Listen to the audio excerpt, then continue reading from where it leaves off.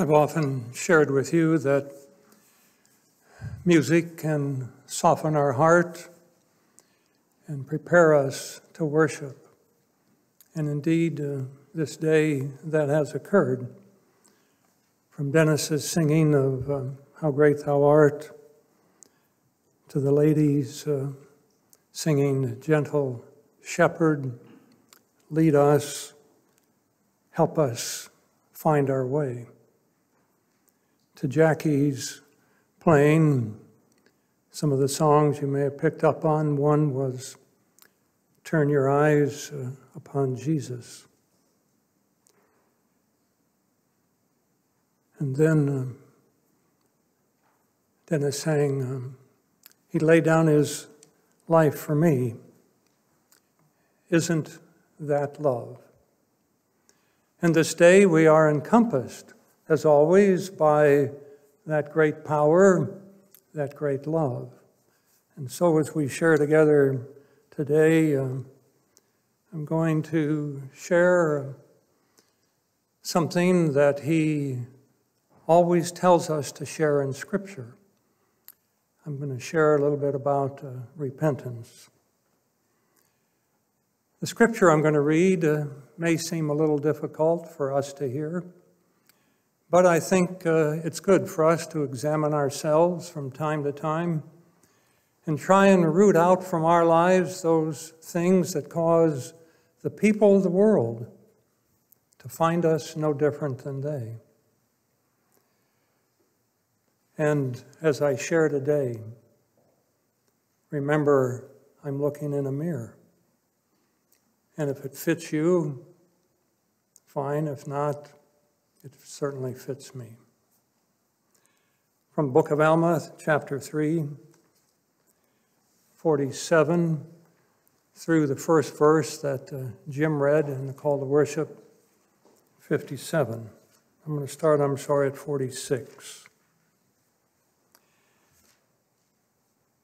And now, behold, I say unto you, my brethren, if ye have experienced a change of heart, and if you have felt to sing the song of redeeming love, I would ask, can ye feel so now? Could ye say, if ye were called to die at this time within yourselves, that ye have been sufficiently humble, that your garments have been cleansed and made white through the blood of Christ, who will come to redeem his people from their sins? Behold, are ye stripped of pride?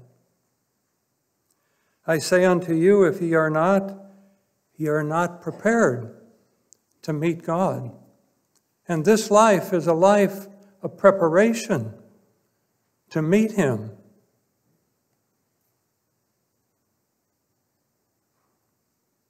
Behold, ye must prepare quickly. For the kingdom of heaven is soon at hand, and such an one hath not eternal life. Behold, I say, is there one among you who is not stripped of envy?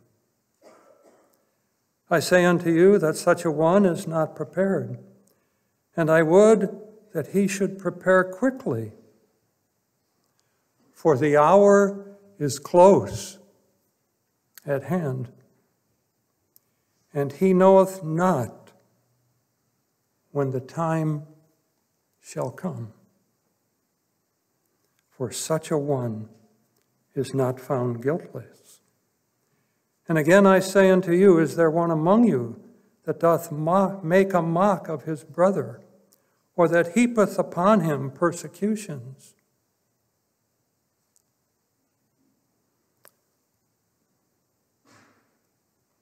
Woe unto such a one, for he is not prepared. And the time is at hand that he must repent, or he cannot be saved. Yea, even woe unto all ye workers of iniquity, repent, repent, for the Lord God hath spoken it. Behold, he sendeth an invitation to all men. For his arms of mercy are extended towards them. And he saith, repent, and I will receive you. Might our understanding of this process of repentance become a little clearer to us today as we continue our fabulous adventure in trusting him.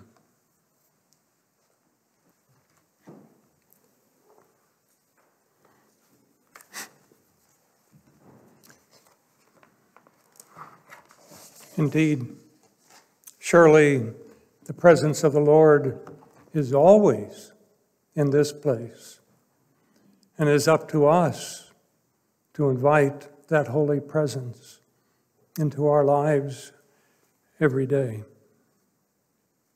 and to so prepare our lives that our life would be a place where that Spirit can dwell, not for our glory, but for his. It's been a special morning already. Many wonderful words have been sung and shared. If you have nothing to do on the weekend, go to Pleasant Hill and Big Creek and hear Dennis and Larry. It's special for me this day as well, because up here with my grandson, I think it's his first opportunity to give some public ministry outside of giving a prayer, a testimony, and prayer service. I'm thankful for my brothers behind me as they have made preparation also to share. We know that Jesus began his public ministry, as it says in Mark 4:16. And it says, from that time Jesus began to preach and to say, repent, for the kingdom of heaven is at hand.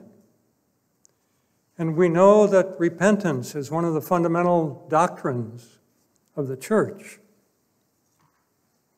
And so I'd like to share with you, as I've already said a little bit on this topic this morning. And my message to you is an invitation. An invitation for each of us to see ourselves as God sees us. To an invitation to yield our hearts to him.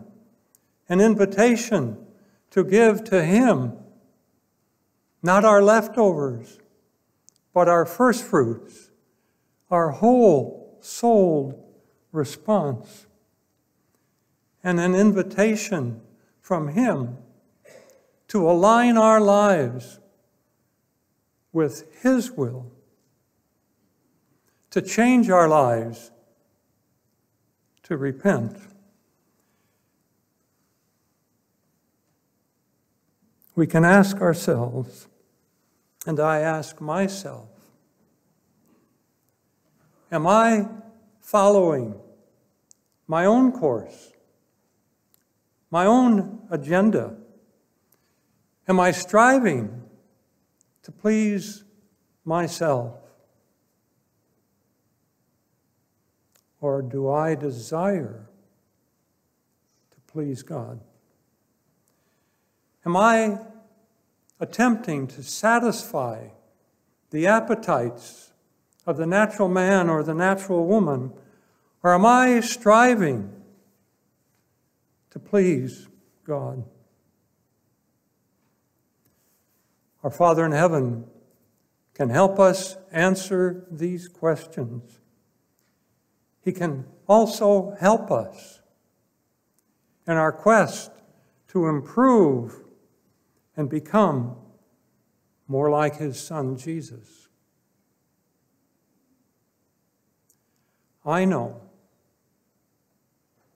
I know that as we submit and yield our hearts to God, He will bless us.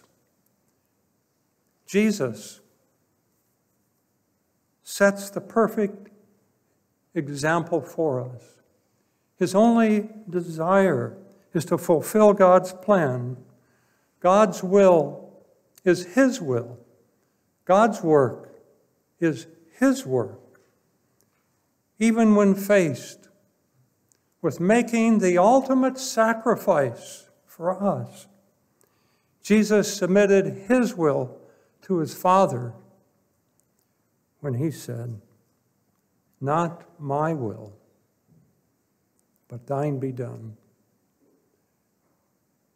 Can we say that?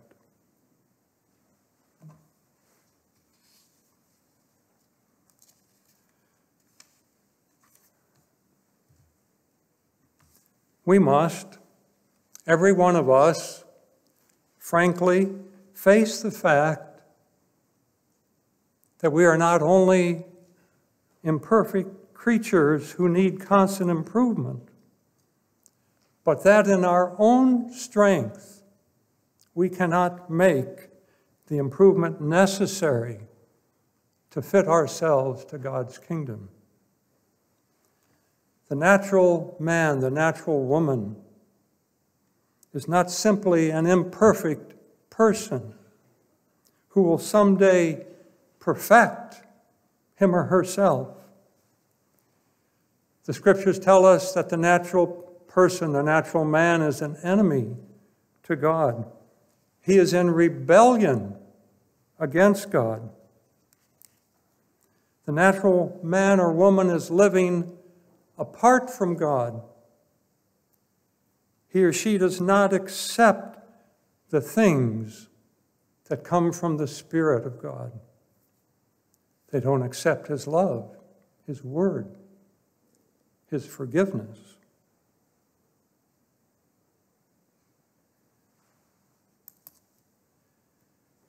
And the beginning of improvement is the laying down of our arms and a surrender to God in humble repentance.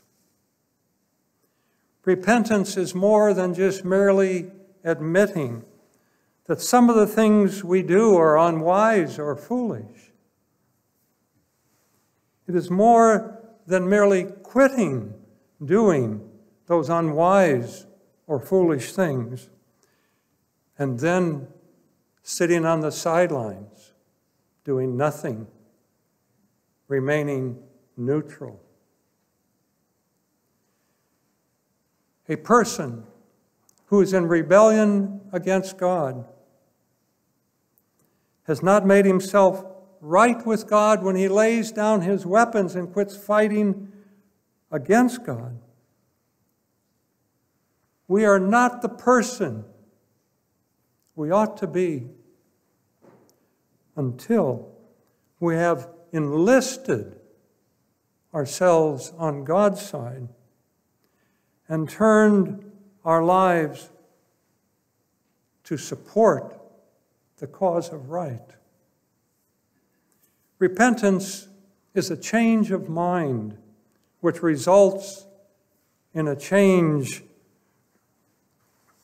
of action. Repentance is a process of leaving our past and returning to He who has created us. It is a change of mind from an embrace of sin to rejection of sin, and from a rejection of Jesus to an embrace of Jesus, and to have an ever-growing, deepening faith in Jesus.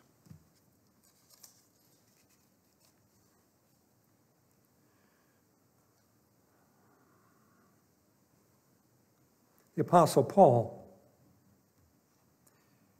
in making his defense before King Agrippa, and I would suggest this afternoon or sometime this week you read the 25th and 6th chapter of the book of Acts. And as Paul stood in front of King Agrippa in the 26th chapter of Acts, the 19th and 20th verse, he told of the wonder in this chapter of the resurrection of Jesus Christ and what it came to mean to him because of his vision that he had on the way to Damascus.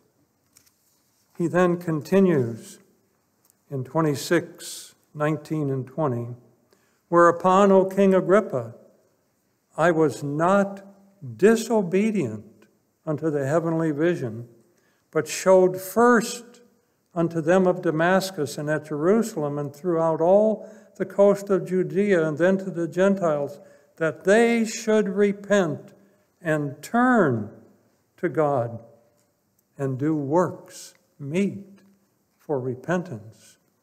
And so this process of repentance is turning and readjusting our focus unto He who is. Self-satisfied, neutral people with no particular faults or sins or habits need to repent too. We have not truly repented until we choose to enlist on God's side in the battle between good and evil. There are no neutrals in the battle between good and evil. And we see evil in our world, in our land, in the decisions that are made by various people who have political power. You cannot stand on the sidelines. You must actively enlist on one side or the other. Alma says it quite well back in the 3rd chapter again, verses 67 and 68. "For I say unto you, that whatever is good cometh from God, and whatever is evil cometh from the devil.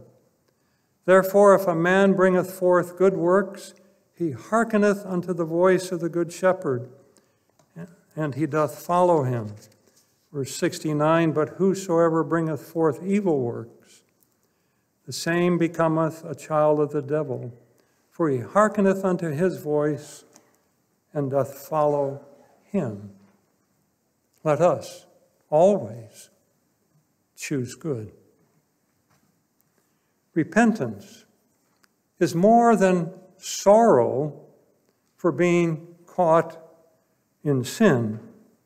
It is more than sorrow for having committed sin.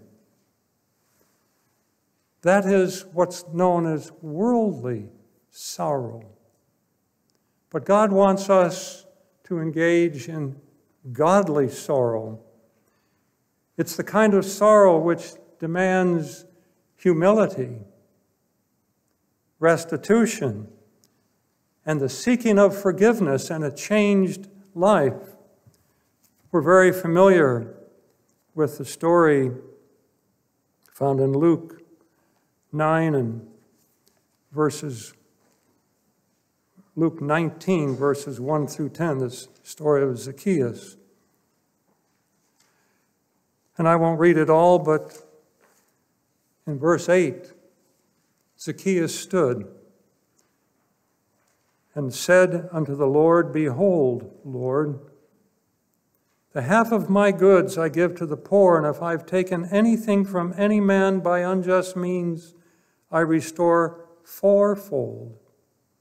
And Jesus said unto him, "This day is salvation come to this house, For the Son of Man is come to seek and to save that which was lost. Have we not been lost at times in our lives? Have we not walked off that straight and narrow path? And how often have we come before the Lord and asked Him for forgiveness? Sometimes for the same sin that we commit over and over. And always, His arms of mercy are extended towards us. And He says, I forgive you. And I'm here to help you straighten out that course of your life.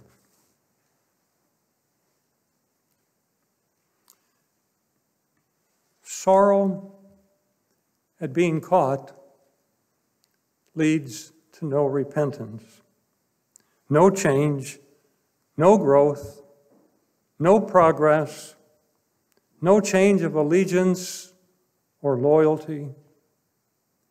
And the end of that course, as it says in 2 Corinthians 7 and 10.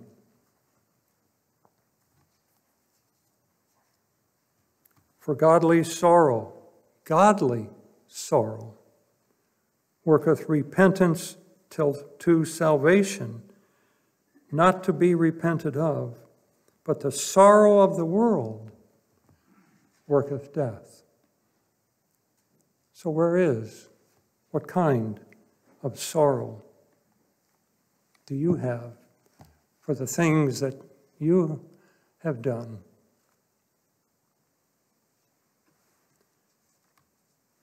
Godly sorrow sometimes is translated as godly grief. This is an acute sense of sadness we experience as a result of the sins we have committed. Godly sorrow results from a heartfelt conviction that we have offended God by our sin.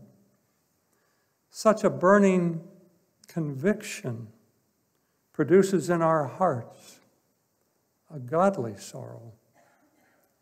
And as we look upon Him who was pierced for our sins, we are deeply grieved in spirit.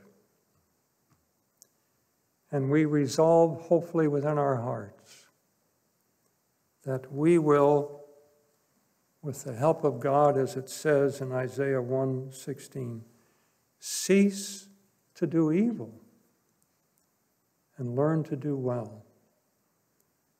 And it isn't something that we wake up tomorrow morning or this afternoon and say, hey, I've got it made. I'm only going to do well from now on. We need to keep out of our life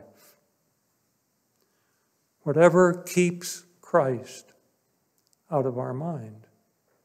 And this is a daily battle. There isn't a one of us who isn't exempt from that. If you are, you'll soon be translated, so beam you up, Scotty.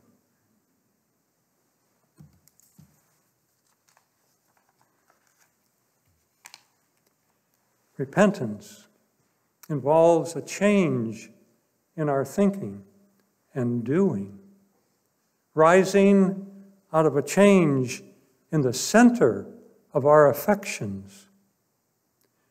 Whereas we previously have loved self and the things that minister to our selfish will, we now love God and the things of His kingdom and are eager to work in such fashion as to express that love by what we do and say.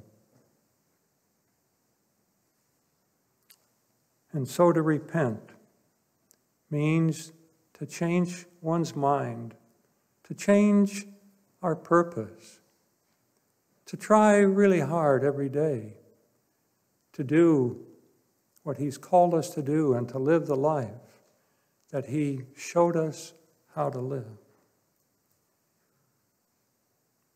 Repent is used in the Scriptures to describe the beginning of a genuine spiritual change. It always involves a change for the better, as a person turns away from sin while turning towards God.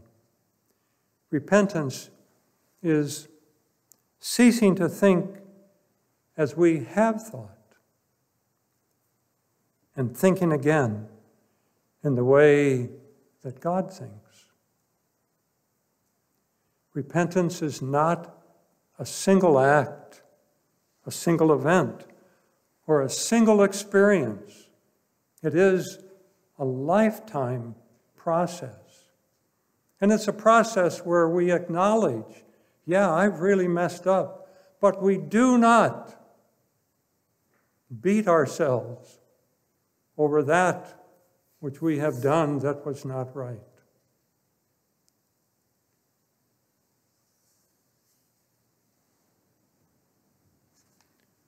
We don't repent of everything today and waken tomorrow morning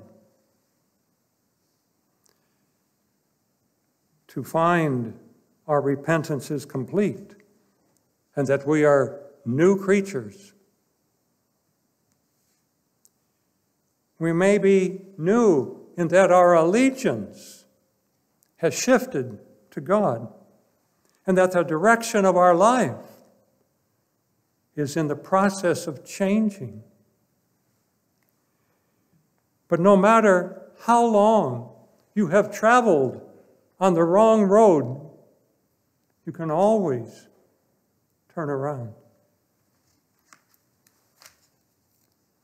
By reversing direction, when we first discover that we are on the wrong road, does not bring us immediately to our destination. We must slowly and painfully retrace our steps by the way we have come until we find the right road. Most of us probably, before GPS and maybe even with GPS, have been taken a wrong road.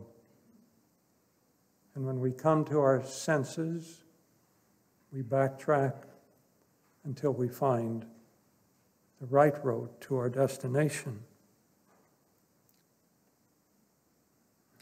And once we do that, once we find the right road, we are not to sit down on the road, for the roads are to be traveled on. And God wants us to thrust in our sickle with all our might and to prepare for the days that are yet before us. And some of those days we have read will not be easy. But in all things, He is trustworthy, and we can trust in Him no matter what. And when those difficult times come in your life, remember, as you've heard me say sometimes in the past, nowhere do I find in the Scripture it says, and it came to stay. It always says, and it came to pass.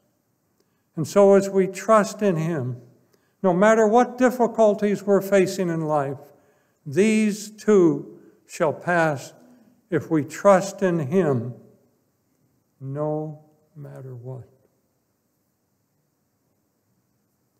True repentance occurs deep within our hearts and results in a visible difference in our actions. Repentance is not just words, but actions.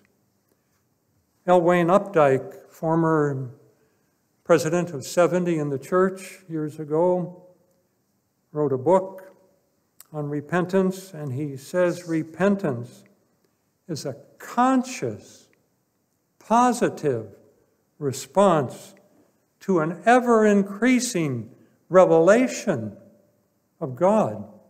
And that's what's to happen in our life, an ever-increasing understanding and devotion to He who fearfully and wonderfully created each one of us.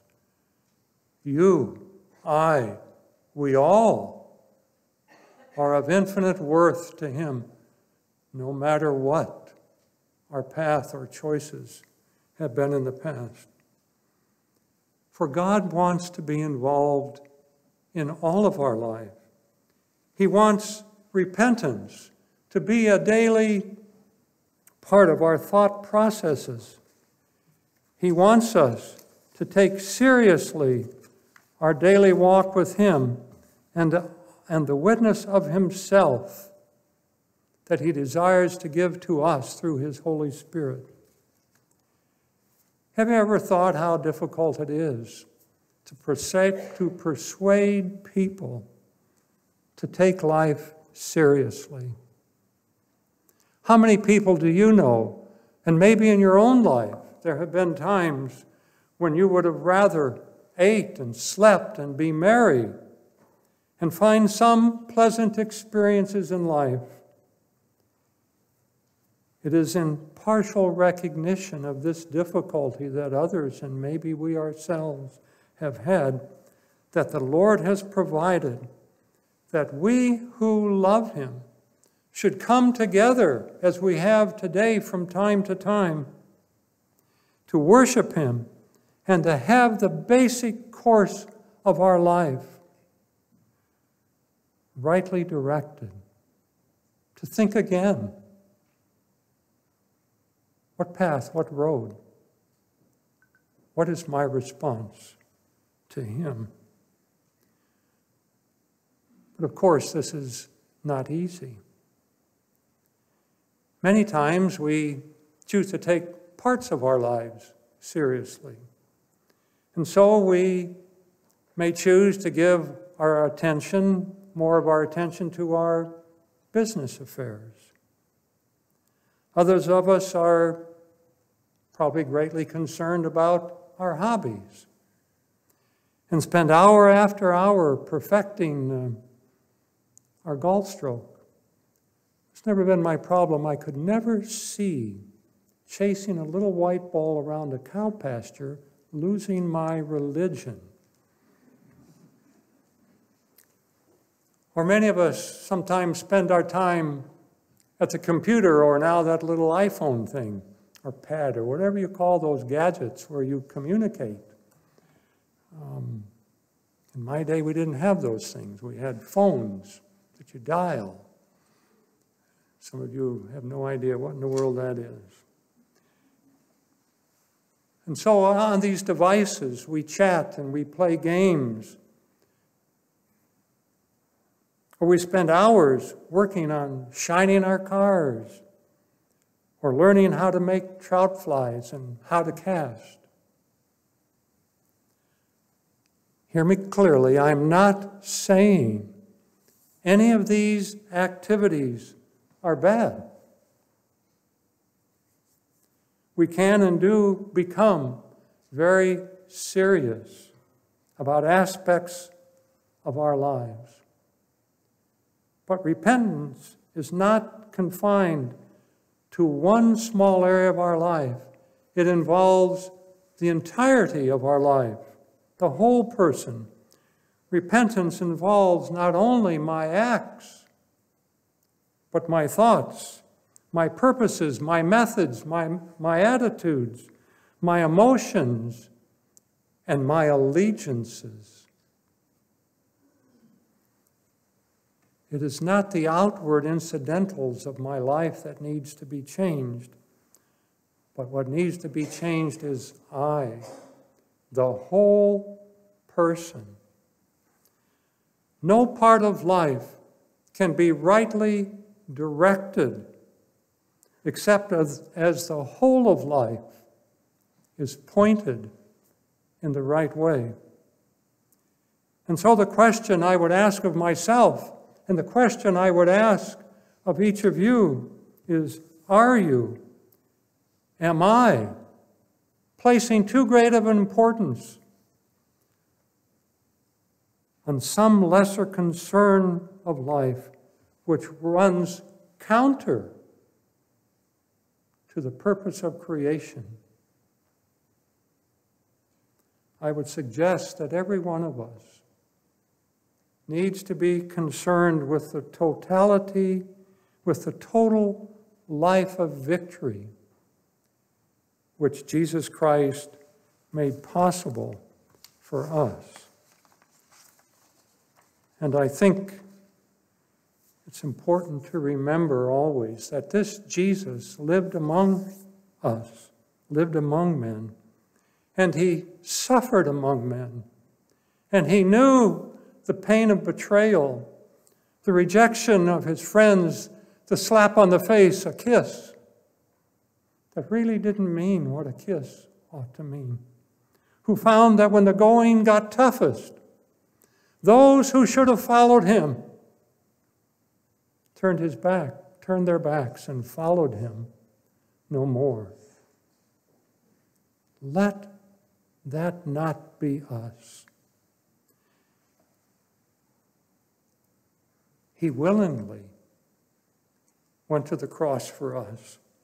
He suffered beyond our understanding so that you and I can have all our sins washed away, and we no longer need to drag them behind us like a ball on a chain.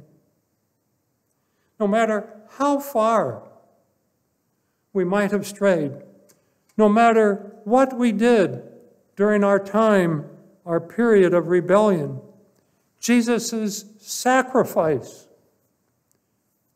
frees us from our past. Do you believe that? Have you cut that ball and chain as you've asked him to forgive you for whatever it is you have done? And if you have,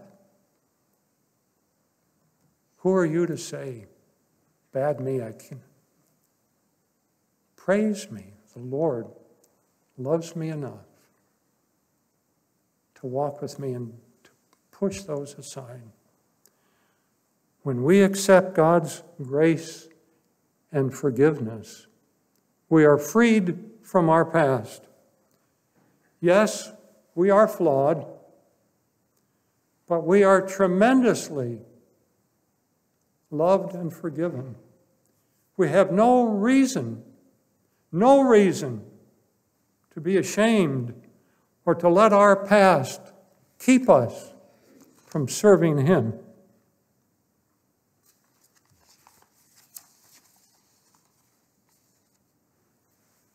In Paul's writing to the saints at Corinth, he said in 1 Corinthians 15:3, my scriptures are so thin that my markers slide away from me. For I delivered unto you first of all that which I also received, how that Christ died for our sins, according to the Scriptures. He said, first of all, it is not there by accident. Paul was dealing with a matter of basic importance for his time and for our time. In all ages and among all people, sin saps life. There is no true life except as we win the victory over sin. Because of this, because this is so, those who would be kingdom builders should be the last people in the world to treat sin lightly.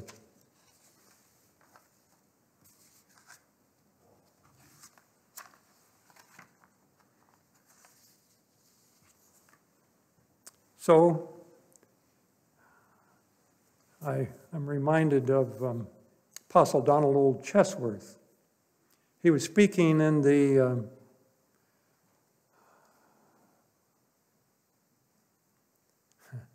there's my brain fog, Stone Church. And for those of you that attended there, you know the upper deck, the congregation, it has seats that come around. And Apostle Chesworth, he always had all of his sermons typed out completely. And he would go through them, and as he would turn the pages and he realized he was nearly out of time, he would slip through 4 or 5. And one day, after he ran out of time and finished his sermon, and as he was greeting the people who came by, one lady came up to him and said, Brother Chesworth, I want to know what was on pages 12 through 16. I don't have 16 pages, but I'm going to jump way ahead. And so this morning, will you consider, seriously consider, welcoming him into every aspect of your life? Would you consider making preparations this week to really ponder your walk with God? Ask him to show you the areas in your life where you have put self ahead of him. Ask him in your prayer life, show me those sins that I have yet to acknowledge so I can get rid of them. And before you come to the sacrament table next Sunday, ask him for help in setting a better course in your life.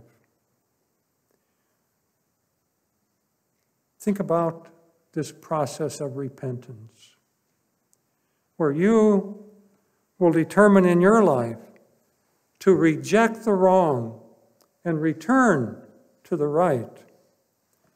Ask for his forgiveness and ask him to help you make the changes in your life that would be more Christ-like. Repentance always involves a change for the better as a person turns away from sin while turning toward God. As a wonderful 70 in the church used to say, and you've heard Sugar and Lynn and myself and maybe others say this, keep your repentance fresh. Many of us are procrastinators. Do not put off your repentance. Do not put off your repentance thinking, I'll get around to it at 11 o'clock. What if he comes at 10:30? Remember, Christ's cleansing power can remove the deepest stain of sin. God graciously forgives all who confess their sins to him. And because of this Jesus, sinners can be forgiven. And we can stand before a holy God because we are worthy. Yes, our actions have not been, but if we come unto him and ask him for forgiveness, he's placed a spark of divinity within each one of us, and we are forgiven and we are worthy. And so we can stand, as I said before, a holy God. And the question is, how do you want to stand? How do you stand now? And how do you want to stand? Where do you want to be standing tomorrow? And in closing, section 38.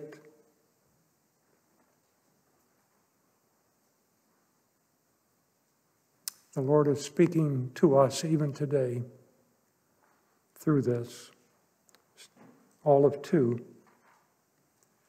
But behold, Verily, verily, I say unto you, my eyes are upon you, and I am in your midst, and you cannot see me.